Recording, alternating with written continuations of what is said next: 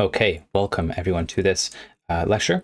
So in this lecture, we're going to be taking a look at navigation with our tile map layer. So first, we're going to do a full-on kind of walkthrough here. So I'll do my best to add the explanations as we go, but do keep in mind that there's going to be quite a bit of explanations, I'll say, or sorry, to like kind of copying and just showing you how to do stuff. So first, I'm going to have a tile map layer. And what I'm going to do is I'm going to create the tile set. So here I'll go into the tile set, add in my tile set that I want, and here is my tile set. Now for this example, essentially all I'm going to do is I'm going to make the ground, because the tile map layer now allows us to layer things as nodes instead. So here I will draw using the grass. So I can make one layer called grass. I can save and I can duplicate this node, and I'll go to the tile set and I'll make it unique, go to into this tile set, and now I'm going to draw the ground. I'll draw just like whatever. I don't need a auto tiling right now, so it doesn't really matter, but here is my walkthrough, let's say. Now here's my goal here, okay? So right now we're about a minute in, and here's my goal, my objective. I want my mouse, or sorry, my little character here to move along or towards my mouse, right? So when I hit play, I want it to move towards my mouse, whether I click or not. We're not going to do that. I'm just going to have it automatically always move to my mouse, right? However, I don't want it to touch the grass. I only want it to navigate along this path. Now to do this, it's actually not too difficult. What I'm going to do here is I'm going to call this dirt. And on the dirt, I'm going to go to the navigation layer, add element, and now we can go to tile set, paint, and go over here to navigation layer, and I will paint on the place I want it to walk. Now, obviously, you would do maybe like all of these and kind of do it specifically or whatever. I'm just going to do this one or this block specifically because that's the one I'm using. Now, here's the way the navigation works. Essentially, Godot will look for anything with this layer, right? If there is this navigation layer on the map, then it will say, okay, I can walk on that. Now, if there isn't anything of that navigation layer on our game, it'll say, I can't walk there. Now, the cool part about this is if I go to debug and I turn on visible navigation, I should be able to hit play and you will see the navigation area. So this is essentially where I can walk, or can and can't walk. All right, now let's take a look at the actual navigation. What I'm going to do here is I'm going to add a navigation agent 2D. I'm going to create, and inside this guy, there's quite a few settings we want to change. So try to keep up. So the first thing we'll do actually is I'm going to connect a, let's say player, or actually, I'll make this unit, and I'll add a script here, and I'm going to do the node default, and I'll put this in my scripts folder. I'll hit create, and now what I need to do is go to my navigation agent, and I'm just going to connect the velocity computed into that script. All right. Now in my navigation agent, in the inspector tab, do make sure that you see all the properties. Here we go. I'm going to change a few things. The first thing we're going to change is the actual pathfinding. Here I'm going to change the desired distance to 5, the target distance to 5, and this guy to edge centered. Now, you can kind of play around with these, and it's a little, I won't say hard to explain, but it's a little easier to understand if you just kind of look at the difference. The essential difference here specifically is we're just going to compute things a little quicker than trying to go from like, let's say from here all the way to here. Like if I wanted my player to move from here to here, I could go from here to here to here, right? 2 points essentially. But this will allow me to create several points along a longer line, right? And the way we'll visualize this is actually quite cool, because if we go into the debug here, we can actually enable this, use custom, and I'm going to turn this to red or black or whatever you'd like. Obviously, I'm going to do red. This will allow us to visualize the line that this guy is actually walking on. So it will show the line it's actually walking. Now for the avoidance, we'll just turn this on, and that's it. Those are all the settings we need for this guy. And now we can actually take a look at some of the code. So inside of our unit, let's pop this code out. We first need to load the let's actually close this. I need to load the navigation agent. So let me drag it in. I'll hit Control and drop it, and it now loads that in. Now what I can do is I can start adding things into my process function. However, I want this to actually be a physics process function. So let me just delete all that, and I'll type in physics process. Next, what I want to do here is I'm going to start copying a little bit of code, as there's quite a bit, but I'll go one line or two lines at a time. So the first thing we want to do is we want to get our mouse position. And we can do that quite easily by just getting, saying variable mouse position is equal to global mouse position. Next, we're going to set the navigation agent target position to the mouse position. Right? This is kind of self-explanatory. It essentially tells our navigation agent that, hey, I want the target position to be equal to my mouse, where my mouse is, right? Now, if you wanted to do this as a point and click, you'll kind of have to figure that out in terms of input. And so I'll let you kind of think about that. Next, what I'll do is I'm going to get the current navigation position and make it equal to my global position. Now, this is the same as saying self.global position, right? But I'm just going to say global position. Now, I'm going to compute the next path along the position that I need to go from my current position to the next position, right? So essentially, this is a built-in function that will just get the next path for us. So we don't actually have to do anything too complicated. This will just do it for us. Next, we'll get the new velocity, and we're going to get the current agent position, right? So our self, and we kind of looked at this in a previous lecture, right? Where we're going to get the direction towards the next position. And then we're just going to multiply it by movement speed, which we'll make in a second. So at the top, let's create a movement speed of 50, all right? Or whatever number you want, of course. All right, next, we need to check to see if the what is it called? Avoidance is enabled.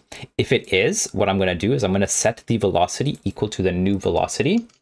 Now, if it's not enabled, what we can do is say, we'll use this guy, the signal, and call the new velocity inside of that.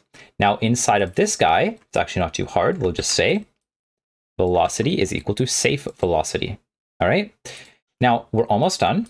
All we need to do to make this work, because we're using velocity, we need to move and slide. Now, this is kind of all we need, but there is one more small issue, which is once the navigation is finished, I want to return. I want to kind of finish the navigation. Now, this is specifically more applicable to when you actually implement, or if you implement a point and click. So if I point and click on a map, I want my position, my character to move towards that position. And we'll do that by saying, if the navigation agent is finished, this is a built-in function inside of the navigation agent, then we'll simply return. Now, in this case, you could do other things, right? This is where you would, well, do other things. So this is kind of, I'll kind of add a comment here. The navigation has ended, and yeah, I'll just say navigation has ended, right? So it's achieved the last point in the navigation path. Now, if I close the game and I hit play, we can test this, see if it works. Okay, cool. So it does work. It looks like it works nicely. And you can see here that it's going by several points, and we're just going 1 point at a time. And it looks so smooth, and it's switching up very quickly because it's in the physics process function, right? So that is very clean. Now, the question is kind of on top of this, right? Well, what if I have several layers of this, right? What the question is, what if I have another layer, right? I'll duplicate this. And let's say I have a layer of trees, right? Let's say you set up an auto tiling with these trees and you want to, you know, make it so that it doesn't go on these guys. So let's say I put this guy, or sorry, I'll put this guy right here, right? This is a kind of collision, right? Now, if I hit play, you'll see that I can still go on top of that tree, which I don't want, right? I want to be able to go around this tree. Right? So the question is, what do I do? Well, first of all, what we can do here, because I duplicated this, you can see if I hide the dirt, we still have this tile set. So I'm just going to delete all this from the trees, right? So if I hide and show these, you'll see kind of what's on what layer. So it's a little tricky to keep track of this, but do keep in mind that is how it works, right? So, okay, just to test this one more time, we can maybe put a path right there like that. And we can hit play and see I can still go on those trees, right? So so the question is, well, what do I do? Well, Let me just move that. Yoink. That was my cheat sheet a little bit. So let's add a script to our trees. Or sorry, not our trees, actually. Let's remove that. We're going to add it to our dirt here. And I'll add this into my scripts, open and create. Now inside of this script, what I'm going to do here is I'm going to load my trees node, and whatever node that you want to essentially make sure that this is not on the navigation, right? So if you have a collision, quote unquote, that you don't want to collide with, this is how you can load it in. Now let's take a look at what we'll do. First, what we're going to do is we're going to use two built-in functions that are automatically called in the TileMapLayer. The first one is called use tile data runtime update. So this updates automatically. Next, we're going to check to see if the coordinates of this tile map is in the trees of the .getUseCellById. Now ID, if you don't know, is the ID of the tile set. If you go into the tile set, well, it doesn't show here, but if I go to the setup, you'll see the ID here is 0. Now, if you added another one, you can see here that automatically it'll say 2. So do keep in mind that the ID does matter, right? All right, so now back to the dirt. So here we can see that the trees are using the cell ID 0. Now, if it is, we'll return true here. Let me just pop this out. Now, we don't need an else statement. We'll just say return false otherwise, okay? Next, what we'll do is we're going to call this big function tile data runtime update with the coordinates and the tile map data, so or the tile data itself. So this is going to allow us to check each tile itself. So what do we do with this? Well, we need to check to see the same thing as we just did above. We need to see if the coordinates are in the get used data of our tree. This is essentially checking, are we using a tile or a coordinate from the tile set of our trees, right? Or the tile map of our trees. Now, if we are, this is the problem. This is where I want to set the navigation essentially to false. I want to make it disappear. And it's actually not that hard to do. All I need to do here is say tile data dot set navigation polygon 0 to null. Now, the reason this works is because the navigation itself is already in this node, right? The navigation is inside of this dirt. And essentially what this will do is it will take the coordinates of, let's say, this guy right here, and it's telling us it. We know that there is a navigation tile right there, but we know also that there's a tree tile on top of that tile. So what we can do is we can just set the navigation polygon of that layer, which is 0 automatically, to null, and null is just nothing, right? So if you recall from before, if there's no navigation collision thing there, then the computer will tell us, okay, I can't navigate there. So now let's try this. Let's hit play. And now you can see that it has removed these tiles. I can no longer, well, I mean, the player is still kind of going between, but you can see that I can't go over here to the bottom left, right? And that is perfect. That is exactly what we wanted. So now it won't go on top of the trees depending on what sort of thing I have, right? And of course, additionally, let's say in your trees here, you added a physics layer. So let's go here to physics layer and add a physics layer inside of our tree. And because our unit is has a collision shape, I should be able to now collide with the trees. Oh, it looks like I broke something. Let's go back here. Oh, that's the navigation. So, okay. So I just made a big whoopsie there. Let's remove that and go to the physics layer and add that there and hit play one more time. Now you should be able to see that I can collide with the trees, kind of. It's a little hard to see, but he is kind of colliding with the trees. Just to kind of do this a little more, I can kind of increase his collision and see if he touches them. All right, I do think it is working, but it's a little hard to see. All right, but that's pretty much it. Yeah, that's pretty much it for this tutorial or this lecture.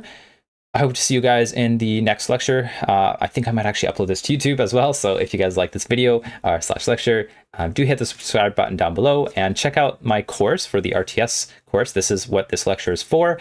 It's specifically for my RTS course, which is on my website. It might be on Udemy as well in the future, but we'll see. And I will see you all in the future. Bye-bye for now.